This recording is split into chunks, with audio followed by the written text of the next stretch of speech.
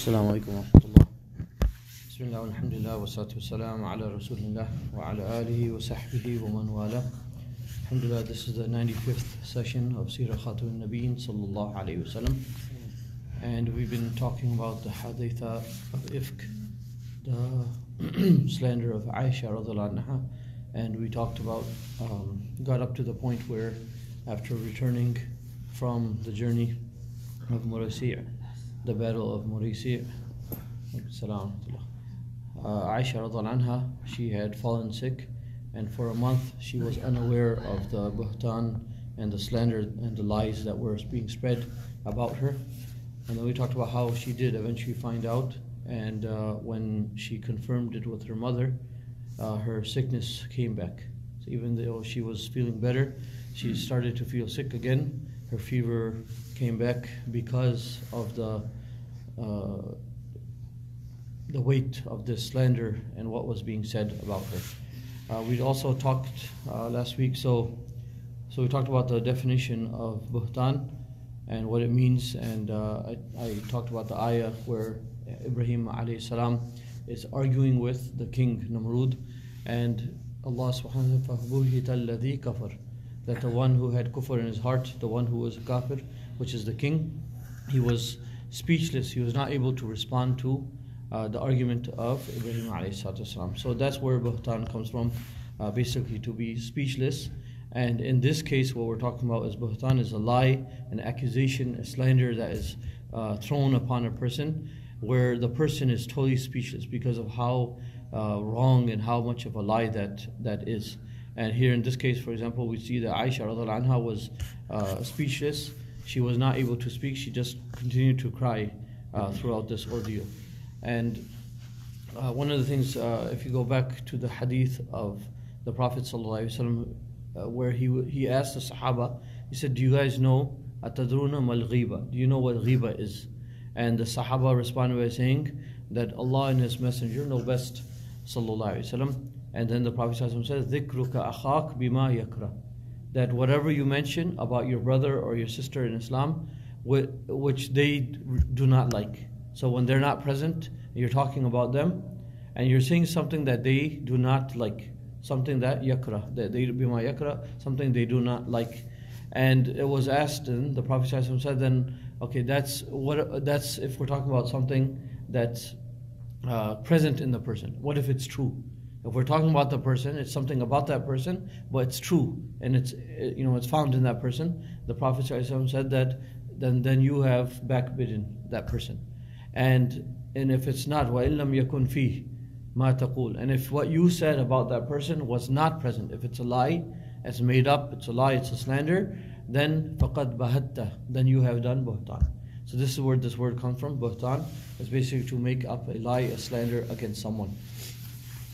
Now, we talked about how the Prophet ﷺ sought counsel, sought shura from the Sahaba.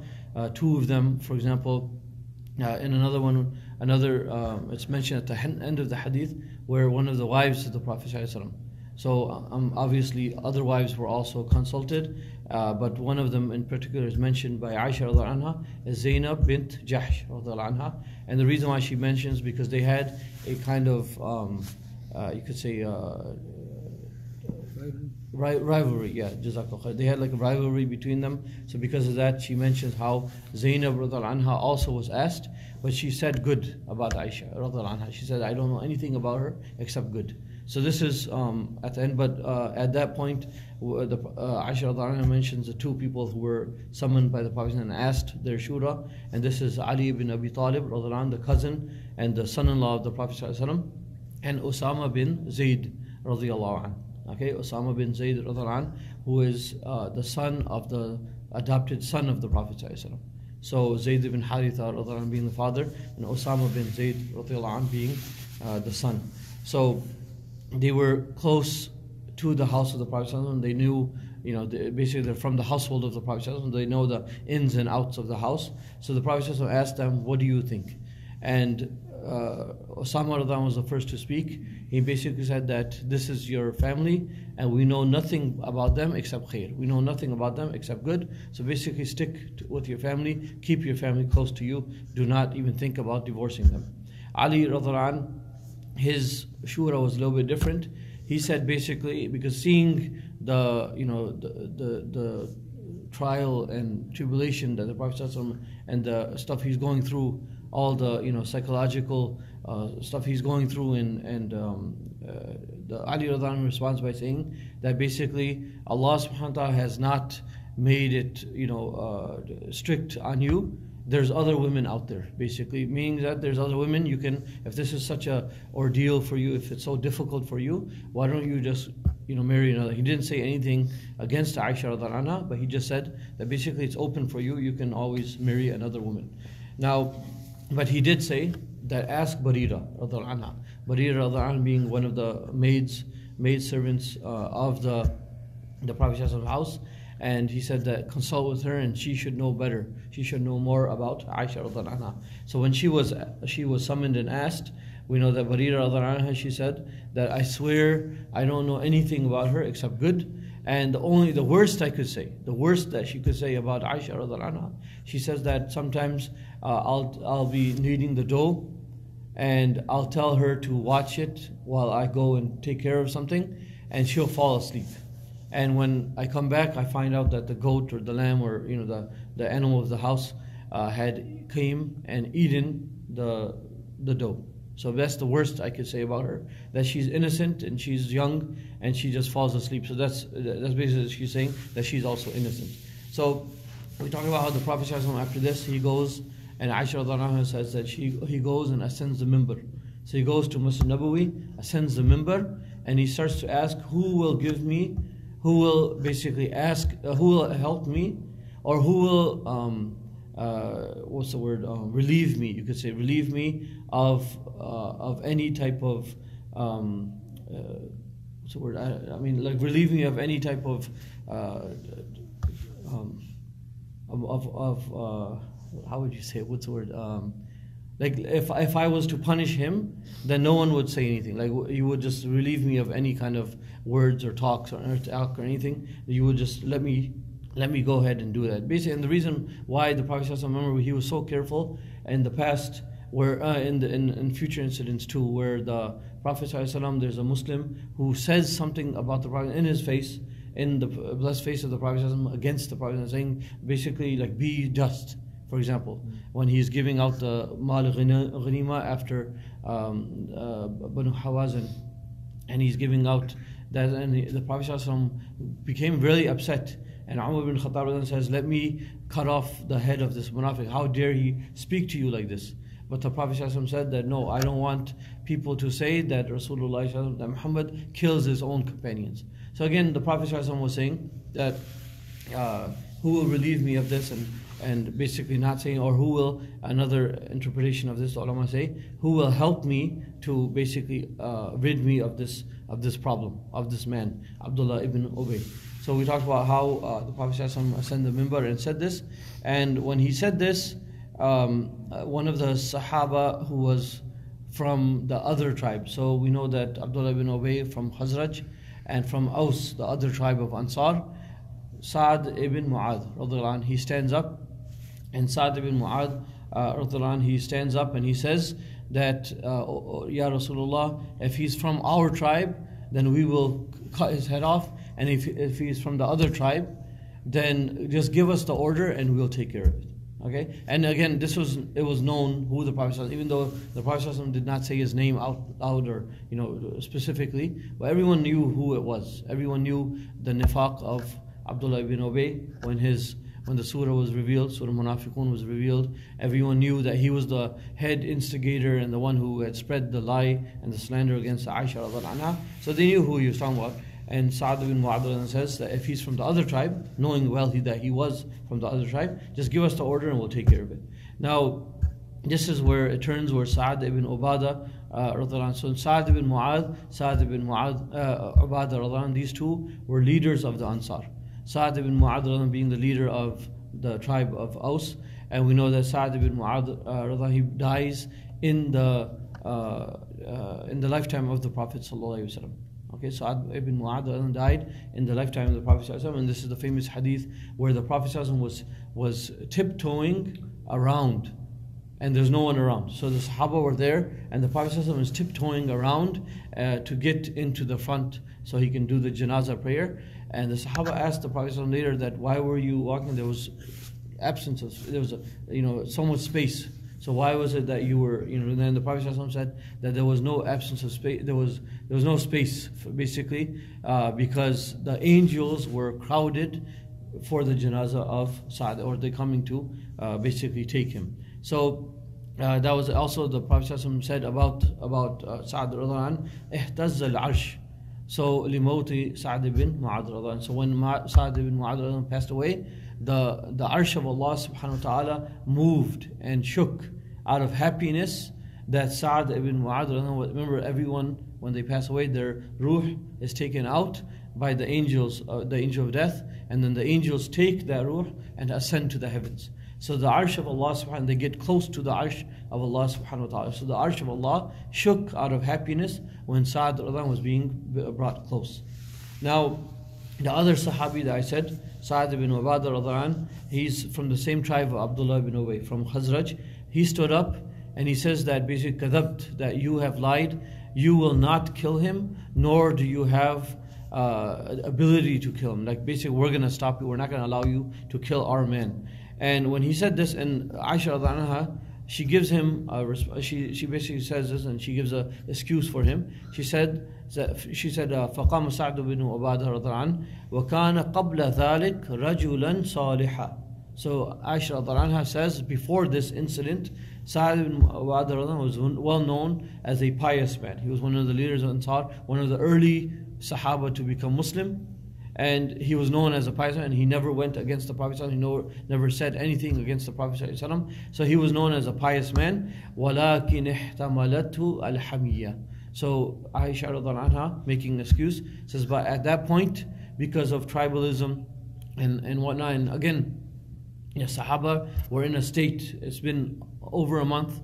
And remember, just recently, a month before, when they were traveling back from Muraisi, I talked about this, where they got into that argument. They were about to have a big fight was about to break out over the water. And then now they're coming back, and the sort of munafiqun. There's a lot of you're from Khazraj, you're a leader from the Khazraj, and your fellow tribesmen and a lot of their satis, you could say, a lot of the people who are with you, your friends, are munafiqeen. And there's a surah revealed about that. So you can just imagine the state that Sa'd ibn Ubadah was in, and that and then on top of that, the Prophet ﷺ is in this distress where his wife has been slandered against, and the Prophet ﷺ is in this constant distress.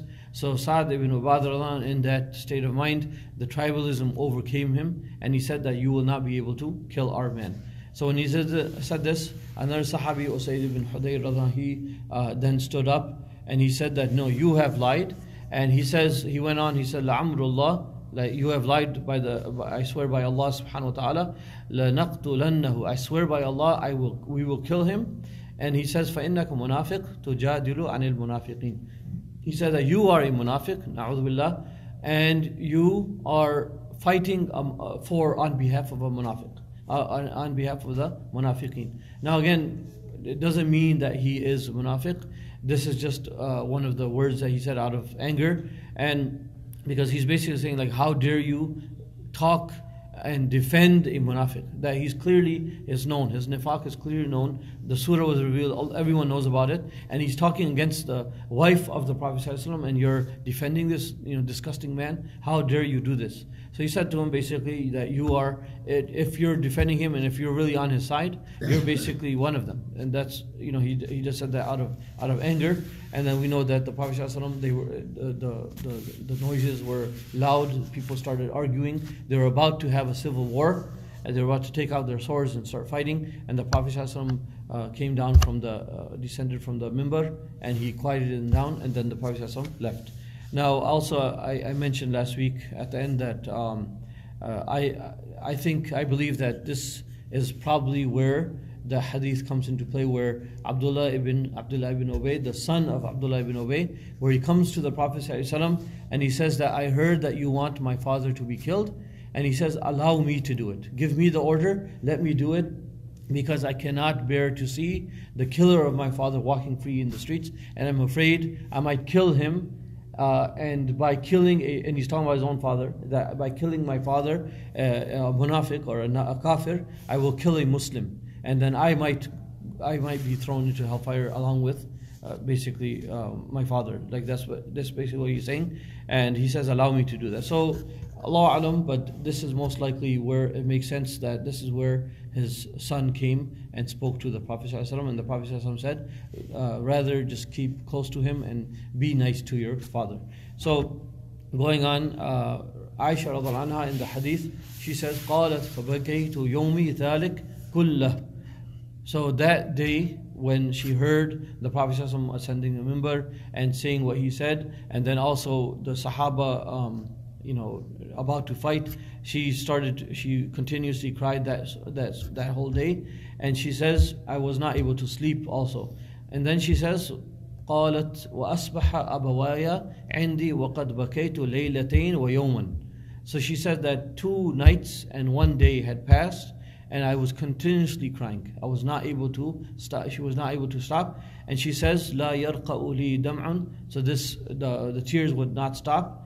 وَلَا أَقْتَحِلُ بِنَوْمٍ. So 2-3 days had passed. She was not even able to sleep because of the intensity of what has been said against her. And this shows her innocence, that pious women, when something even small is said against them, or something like this is a huge thing said about them, even if something even smaller than this is said about them, they can't. They get all restless. Like how could someone say something about me like this? Then imagine if someone had said something as big as this. So she was not able to sleep, and she continuously cried for a couple of days. Now she says, حتى إني لأظن أن البكاء فالق كبدي. She said that until I thought that my liver will burst out of the constant crying. That I have cried so. And this is one thing, like when someone cries, the tears and the heat that the body produces when you cry, out of sorrow, crying, that it makes you you get dehydrated and whatnot, and sometimes you can even get pain in your liver or in your side. So she said that I was crying so much, I thought that my liver will burst because of the constant crying that I was going through. Now, after this, Aisha radiallahu anha, she says, as I was there and my parents are with me in my room, so Aisha radiallahu anha has gone back to her house, to the house of the Prophet ﷺ, and she says that as my parents are sitting there with me, and they're trying to relieve my distress, and they're trying to calm me down, and she's constantly وأنا أبكي, and I'm constantly crying. She says, then a woman from the Ansar, فاستأذنت علي امرأة من الأنصار. So one of the women from the Ansar asked permission to enter into the house, and I gave her permission, and then she came in, فَجَلَسَتْ تَبْكِي مَعِي. She did not say a word. She came in, said, Assalamu alaikum wa rahmatullah, and then she said no other word except she sat down and she started crying with Aisha radiallahu anha, sharing her pain, basically. And we know there's many ahadith about this. For example, where the Prophet ﷺ said that when a Muslim, ma min abdin Muslim, that there is no Muslim slave of Allah subhanahu wa ta'ala, ata akhan lahu yazuruhu. So when a person comes to another Muslim, yazuruhu fillah, illa nadahu munadin min as-sama an tibta wa tabat laka al-jannah, wa illa qala Allahu fi malakuti arshi abdi zara fiyya wa alayya qirahu wa alayya qirahu falam yarda Allahu lahu bi thawabin dun al jannah. So basically the Prophet ﷺ is telling us that it is called out in the heavens that you have done a pure thing, and everything will become, and Jannah will become pure for you, and has become even more mutazayyin, has become even more beautiful for you, and also that Allah subhanahu wa ta'ala is pleased with you, and the pleasure of Allah subhanahu wa ta'ala will give you Jannah. Basically, the person who does this for the sake of Allah and nothing else will get a reward of Jannah. And there's another similar hadith where a person was traveling to another town, a neighboring town, to go visit someone. Allah subhanahu wa ta'ala sent an angel in a human form, and he was standing on the path, he said to him that, oh, where are you going? Just asked him, where are you going? He said, I'm going to this town to go visit my friend. He said, do you have does he owe you money? Do you need to go, buy something from him? Do you need to ask him something? Are you going for, what are you going for? And he says that, no, I'm just going because just visit him for the sake of Allah. So the angel says that I am a messenger of Allah subhanahu, meaning I have been sent by Allah subhanahu to give you the glad tidings that He is pleased with you. Basically, that you did this for the sake of Allah, and Allah subhanahu wa ta'ala is pleased with you. Also, we know that, for example, if someone visits someone for the sake of Allah, if someone is sick, so when someone's sick, you could see the person goes through distress. They're tired. They're feeling sick. They're not feeling well. They're not feeling the normal selves. So just to go visit that person to make them feel better, to say some words, to give them hope, for example, or just to tell them, just keep them company, to make them happy. That also is a big reward. There's a hadith where Abu Sa'id al-Khudri radhiyallahu anhu, he went to visit Hassan radhiyallahu anhu when Hassan radhiyallahu anhu was sick. And Ali radhiyallahu anhu was there, the father of Hassan radhiyallahu anhu was there, and he asked Abu Sa'id that, did you come here just as a regular visit, or did you come to visit a sick person? Like, what's your intention behind this? And he said, no, I came here as a ayat. I came to visit a sick person because Hassan radhiyallahu anhu is sick. So Ali radhiyallahu anhu says that I heard the Prophet say that the one who visits a sick person in the morning, 70,000 angels are appointed to make dua on the behalf of that person until the evening. And if you go in the evening, up to the morning, 70,000 angels make dua on your behalf. One more hadith I'll mention is that this shows also the importance of sharing the pain with the fellow mu'mineen. That nowadays, especially nowadays, with our current lives, if you look, we see videos all the time on WhatsApp, on Facebook, and Instagram, and all these social media things. And a lot of times we just skip through them because we're like so numb to the pain that we just skip over them. But we see that the suffering that people are going through, the suffering that Muslim brothers and sisters are going through, and the hunger and all that stuff. And this is that we Muslims should be sharing the pain. Just like the Ansari woman came into the house of Aisha radhiyallahu anha and shared her pain. She didn't say anything, just cried with her.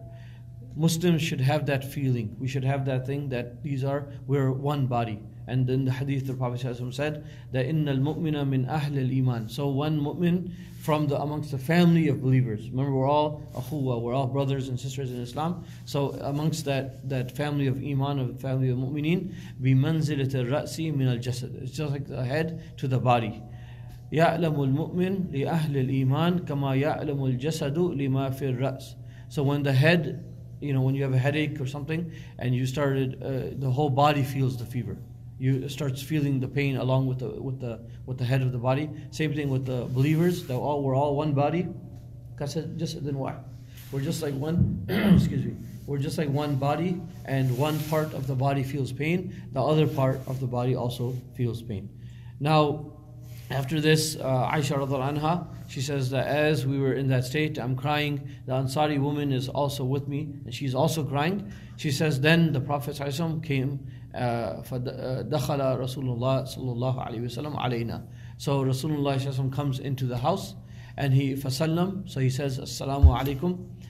And then ثُمَّ جَلَسَ. And then he sat down. And one thing that Aisha radhiyallahu anha mentions, she says, وَلَمْ يَجْلِسْ عِنْدِي مُنْذُ قِيلَ مَا قِيلَ. So before this, the Prophet ﷺ had not sat, whatever was said, since the slander started, so almost a month, the Prophet ﷺ never sat down with her. So he would come in, he would say, Assalamu alaikum, and he would say, Kayfatikum, how are you doing, or how is she doing, talking to the people in the house, and then he would leave.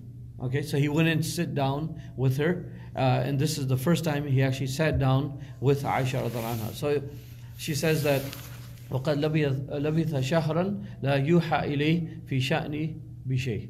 So basically she's saying that 1 month has passed, no wahi has come down, and Rasulullah would not sit down again with his distress and all the things that are being said about his wife. Excuse me.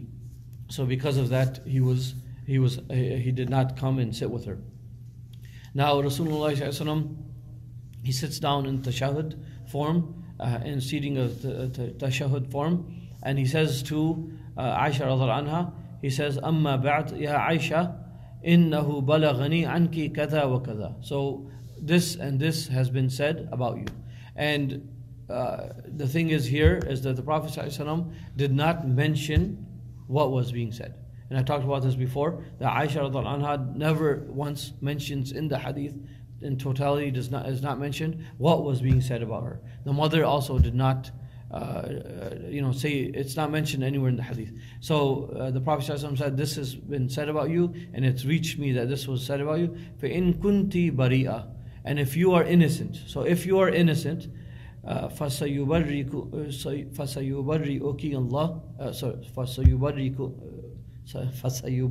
اللَّهِ, that Allah subhanahu wa ta'ala will basically declare your innocence.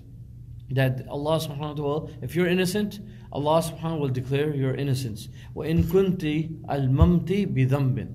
And if you had done some sin, and here one thing to mention here, the meaning of ilmam. Okay, this is actually mentioned in the Quran, in Surah Al-Najm. Allah subhanahu wa ta'ala says, أعوذ بالله من الشيطان الرجيم بسم الله الرحمن الرحيم الذين يجتنبون كبائر الإثم والفواحش إلا اللمم إن ربك واسع المغفرة. So this ayah, Allah subhanahu wa ta'ala is saying in this ayah that those who stay away from kaba'ir al-ithm, stay away from the major sins and the fawahish, these major sins, illa al-lamam, except those small sins. So one of the interpretations of this, ulama say, this is talking about the minor sins, minor mistakes, minor sins. So here the Prophet says, وَإِن كُنْتِ الْمَمْتِ. So the ulama actually say that the Prophet ﷺ knew that she did not do the haram like a major sin, but he was in doubt. He didn't know for sure. Maybe a minor sin, like a minor saghair was done. So he wasn't for sure. And remember, the wahi was not being sent, so he wasn't sure. So he says, وَإِن كُنْتِ الْمَمْتِ بِذَنْبٍ. And if you have done a minor sin, فَاسْتَغْفِرِ اللَّهَ وَتُوبِي إِلَيْهِ. So ask Allah subhanahu wa ta'ala to forgive you and repent to Allah. فَإِنَّ الْعَبْدَ إِذَا اعْتَرَفَ ثُمَّ تَابَ تَابَ اللَّهُ عَلَيْهِ. So if a slave of Allah does a sin and then recognizes their sin, اعترف.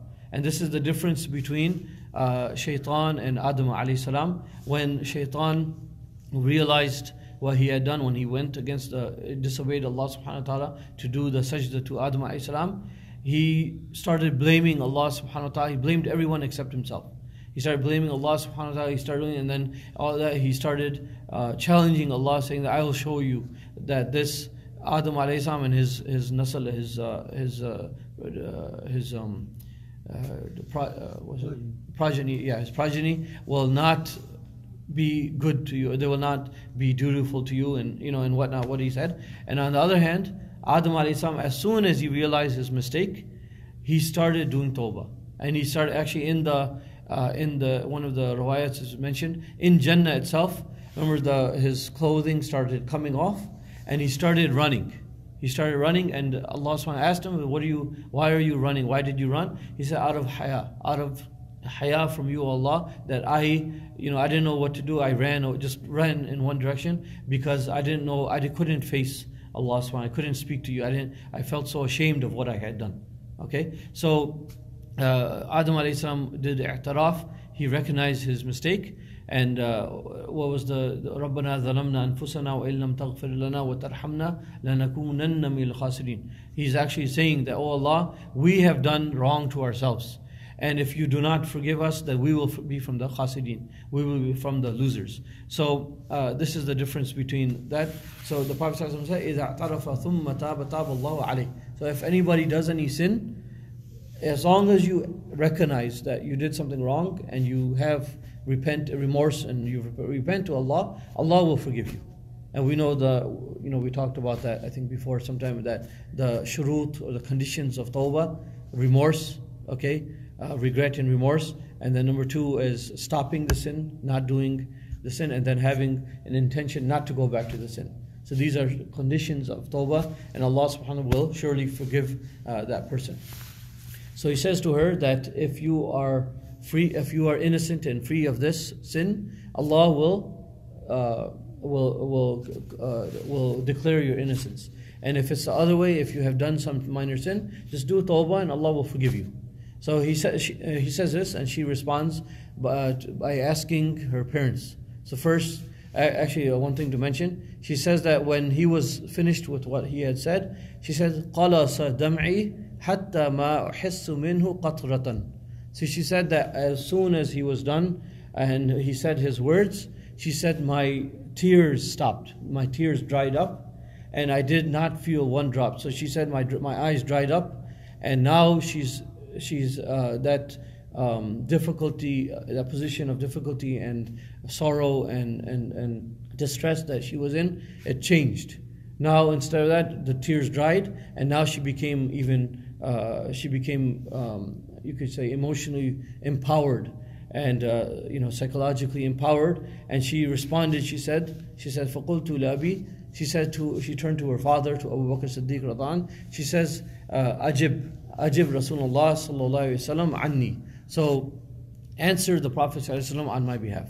Basically, tell him how I would never do such a thing. Okay, she knows that she's innocent, so she's saying to her father, just answer the Prophet. The Prophet is telling me if I'm guilty, then Allah will, and I do tawbah, Allah will subhanahu wa ta'ala will forgive me. So you answer on behalf. And Abu Bakr Siddiq radhiallahu anhu, he says, Wallahi ma adri ma aqul li Rasulullah sallallahu alayhi wasallam. So he says, I swear I don't know what to say. I can't respond. I have nothing to say. I don't know how to respond to the Prophet sallallahu alayhi wasallam. Then Aisha radhiallahu anha turns to her mother, Ruman radhiallahu anha, and she says, Ajibi Rasulullah sallallahu alayhi wasallam anni. So basically, Ajibi Rasulullah sallallahu alayhi wasallam fima qal. So respond to Rasulullah sallallahu alayhi wasallam on my behalf. And she also responds by the same thing, that I don't know what to say, I don't know how to respond. Now Aisha radhiallahu anha, she says, after the parents did not respond, she said, then I spoke up. فَقُلْتُ أَنَا جَارِيَةٌ حَدِيثَةُ سِنٍ. She said, then I was a young woman, and I spoke up, لَا أَقْرَأُ مِنَ الْقُرْآنِ كَثِيرًا. She said, I didn't know a lot of the Qur'an. I didn't have a lot of the Qur'an memorized. So she says, I said to the Prophet ﷺ, Inni wallahi laqad alimtu laqad sami'tum hadha al-hadith. That I know that you have heard this hadith. You have heard about this slander. You've heard about these things that were being said about me. Hatta istaqarra fi anfusikum. Until that these words have gone into your hearts. And they have taken their place in your hearts. وَصَدَّقْتُمْ bihi. And you have actually what's the word? Saddaqtum, tasdeeq, approved or not approved. You have taken it to be true, basically. You have taken this to be true. And she says, فَلَإِن قُلْتُ. If I say, لَكُمْ إِنِّي بَرِيَةٌ. If I say that I am innocent. If I, like this, these words have hit your heart so hard and taken their place in your heart so much, that if I say I am free or I am innocent, لَا تُصَدِّقُونِي. You will not believe me. That if I say I'm innocent, I didn't do this, you will not believe me. وَلَئِنْ اعْتَرَفْتُ لَكُمْ.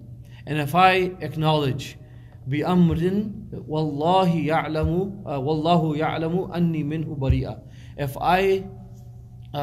I acknowledge something that Allah subhanahu wa ta'ala knows I didn't do, that you guys don't believe me, you guys don't know what happened, and Allah subhanahu wa ta'ala knows, who watches from above the heavens, watches everything and knows everything. He knows that I'm free.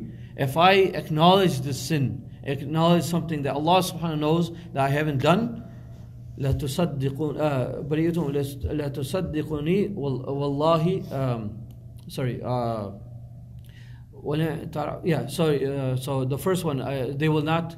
If I say something that, if I say I'm innocent, you will not believe me. And if I acknowledge something that Allah subhanahu wa ta'ala knows that I didn't do, then you will surely believe me. Like if I say yes, I'm guilty, I did do this sin, or I did a sin, then you will surely believe that, because it's taken its place in your hearts.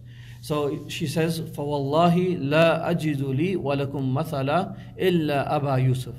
So in her speech and in her emotion, she wasn't even able to remember or recall the name of the father of Yusuf alayhi salam, Yaqub alayhi salam. She says that the only thing I could see in the Quran, or I can think of as an example, is like the example of Aba Yusuf. meaning the father of Yusuf alayhi salam, حين قال, when he said, فَصَبْرٌ جَمِيلٌ وَاللَّهُ الْمُسْتَعَانُ عَلَى مَا تَصِفُونَ. When he responded by saying that I will have فَصَبْرٌ جَمِيلٌ, meaning that I will resort to patience, and وَاللَّهُ الْمُسْتَعَانُ عَلَى مَا تَصِفُونَ, that basically what you have said and he knew his children were lying to him when they said that Yusuf alayhi salam was eaten by a wolf, and the whole story. So we know that he knew that they were lying, but he said that فَصَبْرٌ جَمِيلٌ, that I'm not going to say anything to you, but I'm just going to basically leave it to Allah subhanahu wa ta'ala. ثُمَّ تَحَوَّلْتُ, so then Aisha, she says, then I turned, وَاتَّجَعْتُ عَلَى فِرَاشِي, so she turned in her bed to the wall, and she basically continued crying. She started to cry. Actually, it's not mentioned that she cried, but just imagine the state that she was in. But she turned to the wall and she had nothing else to say. So she says that, I swear by Allah, wallahi, she says that I swear by Allah, or Allah subhanahu wa ta'ala knows, anni hina idin bari'un, that Allah subhanahu wa ta'ala knew that I am innocent. And I knew that Allah subhanahu wa ta'ala will declare my innocence. But she said that I swear by Allah, I didn't think that Allah subhanahu wa ta'ala will actually reveal ayat. She said, I didn't think Quran will be revealed in my name to declare my innocence.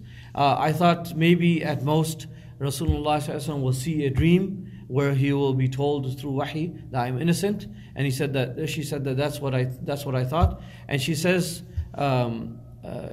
لَشَأْنِي فِي نَفْسِي, so my condition or myself in my own eyes, كَانَ أَحْقَرَ مِنْ أَنْ يَتَكَلَّمَ اللَّهُ فِيَّ بِأَمْرٍ وَلَكِنْ كُنْتُ أَرْجُو أَنْ يَرَى رَسُولُ اللَّهِ صلى الله عليه وسلم فِي النَّوْمِ رُؤْيَا يُبَرِّئُنِي اللَّهُ بِهَا. So basically, she says that my condition or myself in my own eyes it was less. I thought of myself not of that position that Allah subhanahu wa ta'ala will speak about me in the Quran, or send down revelation about me in the Quran. And what this teaches us is the humbleness and humility that she had. A lot of times we pray Fajr in the masjid, for example, or read one juz of the Quran, or do some dhikr, or we listen to a bayan, or give a bayan, for example, or read tahajjud prayer or anything, and we start to think, I'm something, I'm big, I'm something, and na'udhu billah, we start getting this feeling in our heart. And Aisha radhiallahu anha, being one of the Ummahat al-Mu'mineen, being the wife of the Prophet and beloved of the Prophet ﷺ, she's saying that I knew that I was innocent, and Allah knows that I was innocent, and I didn't think that He will send down revelation about me. That I didn't think I'm that high of a status in the eyes of Allah, or I was even worth that Allah subhanahu wa ta'ala will send down revelation. And this is very important to understand, that the Prophet ﷺ tells in a hadith, Man tawada'a lillah rafa'ahu Allah, or kama qala sallallahu, that the one who is humble for the sake of Allah, Allah subhanahu wa ta'ala will raise that person. So izzah, honor, is not when a person shows off and starts telling people what they've done, the ibadat and the their history. I've done this and this and this, trying to show off, trying to give people izzah, trying to get honor in the eyes of people. That's not what gives us honor. But the honor will be given from Allah subhanahu wa ta'ala when we lower ourselves. When we're humble for the sake of Allah, Allah subhanahu wa ta'ala will raise that person, not only in the eyes, not only that person raised and beloved by Allah subhanahu wa ta'ala and the angels, but also in the eyes of the people. So we don't need to show off, we don't need to tell people. We should actually, on the other hand, keep our good deeds secret. We should do that as much as possible so they're more sincere, and so that Allah subhanahu wa ta'ala will give us the reward, inshallah. And I'll stop with the next part. So Aisha radhiallahu anha, she says that the Prophet sallallahu alaihi wasallam had not gotten up from his majlis. He had not gotten up from where he was seated.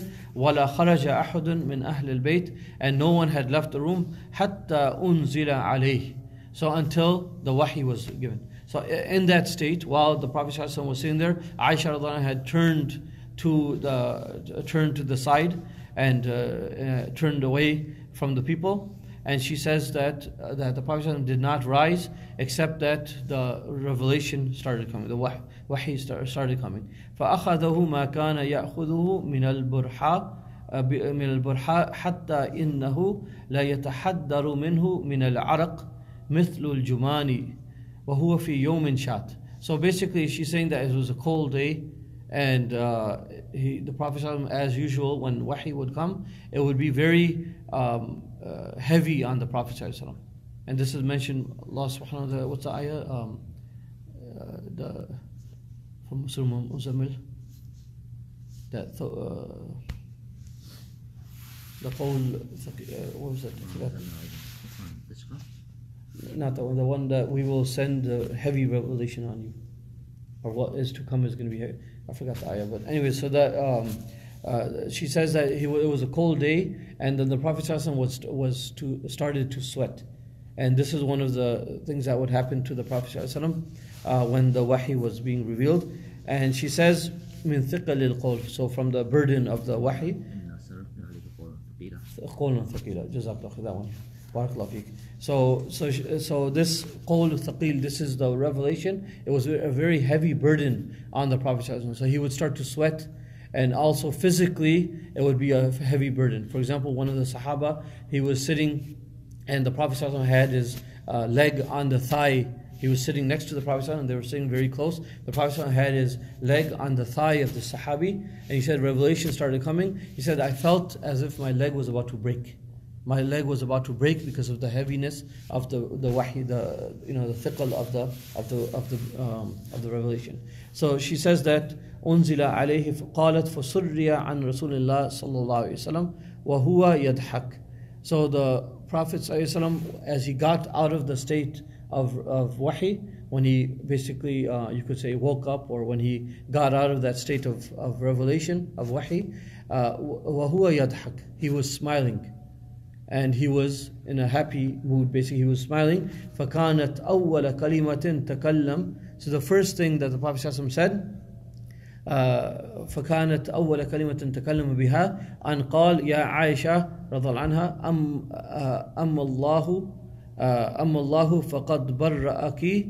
So basically the Prophet ﷺ says to Aisha, giving her the bashara, giving her the glad tidings, that Allah subhanahu wa ta'ala فَقَدْ بَرَّأَكِ, Allah subhanahu wa ta'ala has declared your innocence. قَالَتْ فَقَالَتْ لِي أُمِّي. So the mother, as soon as the Prophet ﷺ said this, and he was smiling, he was beaming and smiling, and he was happy now, because now the revelation had come, declaring that Aisha radhiyallahu anha was free and innocent from this blame and from anything that they had said. So the Prophet ﷺ, as he's standing there, or as he's in that state, the mother of Aisha, Roman radhiyallahu anha, turns to Aisha and she says, "Qumi ilayh," that stand up to your husband. Stand up to your husband, and basically, thank him, or stand up and talk to him, or stand up. And she says that she was upset, for all this, and that how could you even think for a second that anything I did had done anything. She says, فَقُلْتُ وَاللَّهِ لَا أَقُومُ إِلَيْهِ, I swear by Allah, I will not stand up to the Prophet ﷺ. And she says, فَإِنِّي لَا أَحْمَدُ إِلَّا اللَّهَ عَزَّ وَجَلَ, but I will not praise anyone except Allah subhanahu wa ta'ala. Meaning Allah subhanahu wa ta'ala is the one who revealed the revelation about me and declared my innocence, and I will not praise anyone except Allah. And basically then this continuation will start with that. We'll end with that next week. I was thinking we're going to end with this hadith this week, but inshallah next week we'll talk about the results of the slander, the punishment of what happened to those who had gotten caught up in the slander from the Sahaba, and also from the those who had spread the slander from the munafiqeen. Subhana rabbika rabbil izzati amma yasifun, wa salamun ala al-mursaleen, walhamdulillahi rabbil alameen.